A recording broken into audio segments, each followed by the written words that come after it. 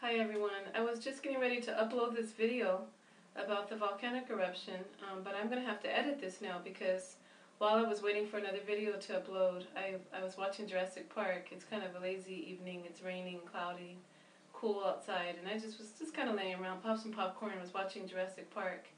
And when that went off, I was flipping through the channels and I saw, you're going to say, yeah, right, but Dante's Peak was coming on, and that's about volcanic eruption that the town wasn't expecting and wasn't taking seriously with the warnings. As it started, they showed, and I don't think I ever really saw the beginning of that movie, even when it came out several years ago, but there were lava bombs going everywhere, and it struck, like, one of the main characters, the main scientist, it struck his car and hit his wife or girlfriend, but they were cleared to show the lava bombs, and it was just like maybe an hour after I just got through filming this first segment of this video about the volcanic eruption. So I thought that was pretty interesting, the timing of that. Sure, yes, it could be a coincidence. I don't want to make everything seem, ooh, trying to be like that, but yeah, that was just pretty interesting, the timing of that. It was pretty uncanny.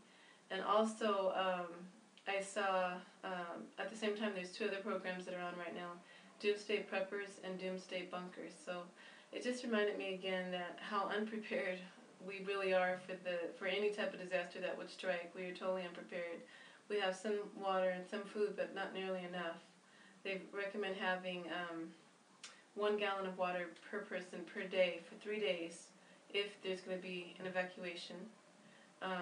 Otherwise, if you're going to be in the area longer, they recommend the same portions for at least a week. So, among other things, I would go to FEMA's, FEMA.gov, I believe, and the Red Cross, and there's various websites that you can go to see exactly what you need, or just Google emergency preparedness, and there should be plenty of things that come up to give you ideas on what you can do to prepare. So, that's that. Also, I just thought I'd just do a quick rundown of some of the volcanoes in Southern California, or in California in general. I don't know too much about the ones up north, but I do know after researching, which was really an eye-opener, because like I said in the first part of the video, volcanoes in California, not here, or Southern California, not here. Well, yes, there are. I think I mentioned them, and some of them in the volcanic eruption stream that I had, but I'll just kind of reiterate. There's the coastal volcanic field, which is near, not too far from Bakersfield. I think it's a little north of the Bakersfield area. There is a very large area of volcanic formations, domes, and actually a huge crater, the Long Valley Caldera, which is in the Mammoth Lakes area of Central California. That whole area, Inyo, Mano, Lake, that whole area, those are all volcanoes over that region. There's an area that, I don't know how many of you guys know about this. It was a scene of, on one website said, a very violent volcanic eruption. They say millions of years ago, but I don't believe the Earth is that old. But anyway, I'm not going to get into that debate.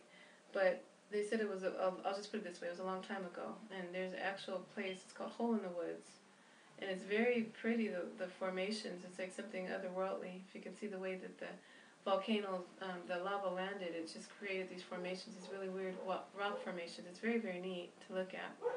But that's at the Woods Mountain area range, and it's Mojave National Preserve. That whole area, that's the Woods Mountains, that's a volcanic area.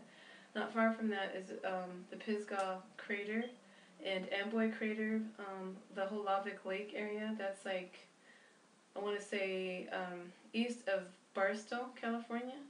And then you travel down a little bit south of that, and that underneath the Salton Sea are a set of lava domes, and the Salton, right at the southern tip of the Salton Sea, and there's actually a geothermal plant, which my sister, interestingly, in her dream, she saw a couple of plants. There was one right across the freeway from the other one, and she said they thought it was going to happen at one plant, but it was actually going to happen at another plant. Well, not far from El Centro, which is where the site of one of the earthquakes that she saw, there's a geothermal plant because of the volcanic activity underneath the Salton Sea.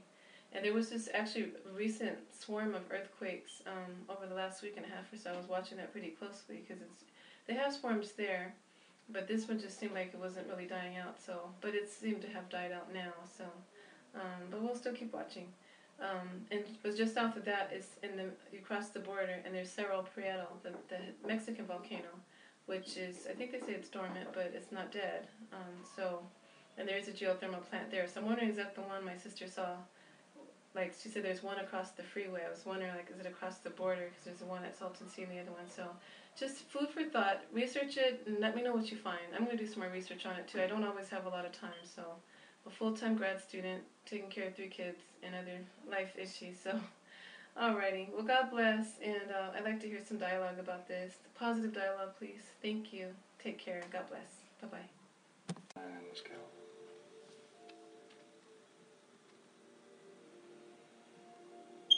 If this thing blows, if she doesn't mind St. Helens, the blast will get here within a minute. I hope you're wrong about our volcano, Harry. Can you see the date on that? Saturday, March 17th at 5:45 p.m. Dante's Peak on TV Guide Network. All right, there it is. God bless.